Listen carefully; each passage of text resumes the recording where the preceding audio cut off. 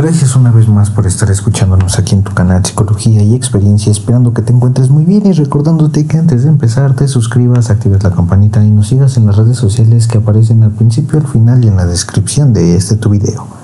30 de junio. Cuidar la base. La fe recién descubierta nos sirve como base sólida de valorar para el futuro. Texto básico, página 111. La base de nuestra vida es la estructura sobre la que está construida el resto de nuestra vida. Cuando consumíamos, esa base afectaba todo lo que hacíamos.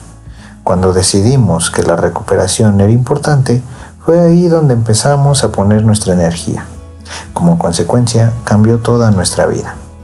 Para mantener esta nueva vida, debemos cuidar de su base, nuestro programa de recuperación. Al mantenernos limpios y cambiar de estilo de vida, cambian también nuestras prioridades. Puede que el trabajo y los estudios se vuelvan importantes porque mejoran nuestra calidad de vida. Y las nuevas relaciones aportan entusiasmo y mutuo y apoyo. Pero es necesario que recordemos que nuestro programa es la base sobre la que se asienta nuestra vida. Debemos renovar diariamente el compromiso con nuestra recuperación y mantenerlo como prioridad número 1.